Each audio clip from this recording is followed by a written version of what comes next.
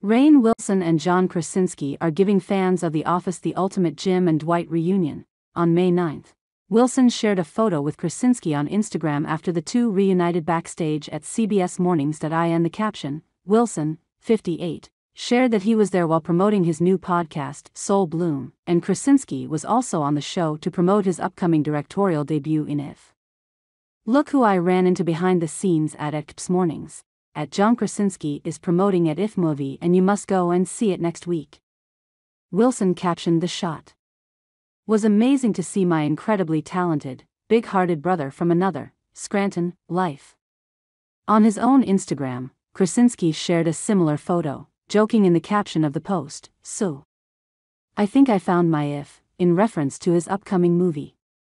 Krasinski and Wilson played frenemies Jim Halpert and Dwight Schrute, respectively, for all 9 seasons of The Office.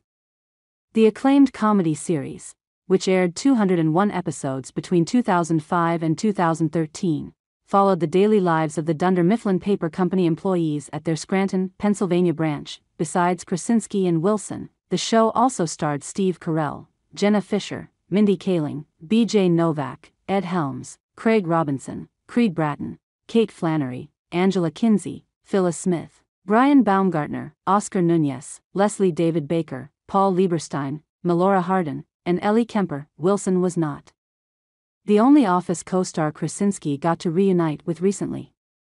If also stars Carell, who voices Blue, one of the main imaginary friends. "We actually worked together on this little thing a long time ago," Krasinski said in a behind-the-scenes video taken while the pair worked on the film.